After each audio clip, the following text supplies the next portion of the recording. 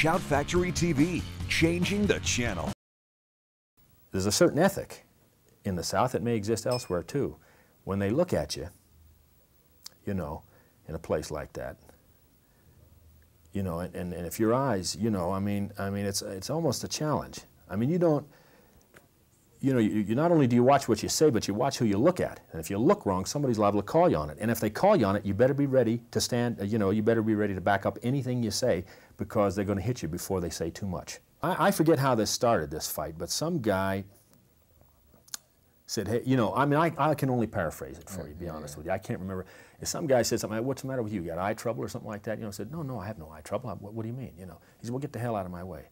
I'm not in your way. You see, right there. You see what I mean? That's the wrong thing to say. The best thing to do is to say, sorry, go ahead. Or be ready to go. So he would stand up to the guy, you know? And that's the thing, the essence of his personality that I remember, standing up to the guy, but then not willing to fight. In other words, this guy smacked him. I remember that, you know, because he stood up to him. He smacked him. But then Jack didn't fight back. He just grabbed him around the neck or something. He wouldn't fight. And the whole big thing happened. Frank the Tank, this guy, this outfielder, got thrown through the plate glass window at the American Legion Hall. And Jack was just holding on to this guy's neck, man. And we're all, I mean, we're right in the middle of it. You know, it's a big Donnybrook.